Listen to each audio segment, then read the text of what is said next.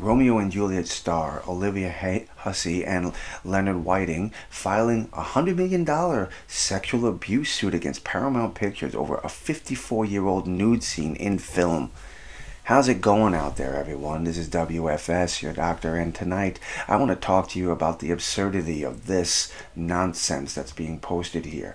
54 years ago, the 1968 film Romeo and Juliet was released, and it was a success. Everyone loved it. Unfortunately, some things that a lot of kids that came after this movie had to sit through was going through school, having to watch this as part of their education. I happen to be one of them, and at the time I really didn't enjoy it much. I leaned more toward Hamlet myself, but this is just ridiculous. But let's get into this article right here and talk about how a movie that's over 54 years old, two people who are in their 70s are now seeking damages for nude scenes that happened back in the 60s. Alas, poor Horatio. The cycle of Shakespeare tragedy is never ending. Olivia Hussey and Leonard Whiting, star of the 1968 adaptation of Romeo and Juliet, a much heralded classic that was required viewing in high school English classrooms for decades after, are digging up the old bones of the past. The pair have filed a suit against Paramount Pictures over the film's notorious nude scenes. Again, this is something from the 60s. They're in their 70s now, and they're filing a lawsuit now? Really? Why? What caused you, after all this time, to decide to go for a lawsuit? The suit claims that they were lied to by the director, Franco Zeffirelli, forgive me, I'm not pronouncing his name correctly, about nudity being filmed or exhibited, and told that they would be wearing flesh-colored undergarments during the bedroom's love scenes. However, on the very last day of the film photography, the minors, children, plaintiffs, were given body and makeup and were told by Mr. Zeffirelli that they must act in the nude or the picture would fail.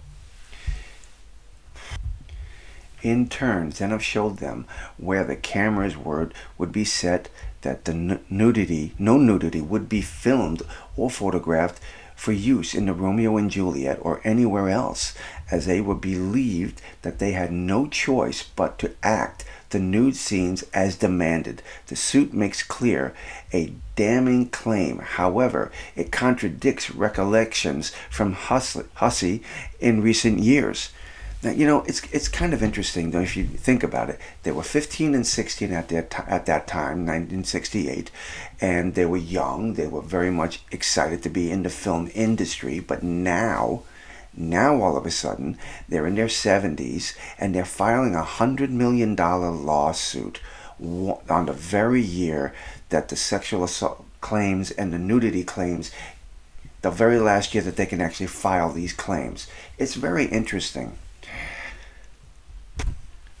In 2018, upon the release of her memoirs, the Black Christmas star recalled her and Whiting's were young theater actors, but still very aware of what they were called to do. She also said that to Fox News, that the nudity wasn't the big deal, and she even spoke in favor of it.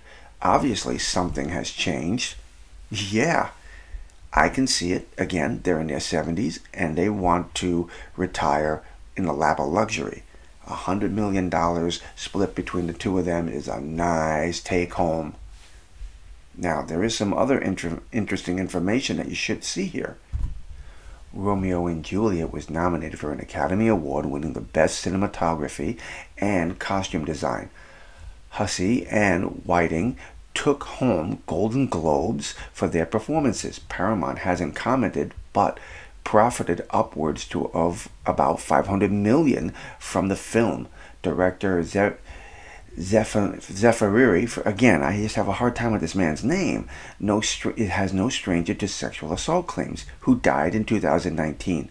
The suit was filed before California's lifted its statute on limitations on sexual assault for minors. Okay, so tell me what all of you think about this one. I mean, it is, as I said before, it seems kind of strange to me that 54 years has gone by, and yes, their manager, I forget which one of them it was, was involved with the Me Too movement, so that could have been a deciding factor in how this was pursued and how they were talked into filing the suit. But again, it just seems weird that 54 years, they've had plenty of time. 54 years later, they decide to file a suit for $100 million over nudity that happened. There's probably a lot more to the story than we're being told, but it sounds crazy to me. Give me your thoughts, your comments. I really would love to hear back on you on this one. W.F.S, your doctor here. Until the next time, God bless, my friend.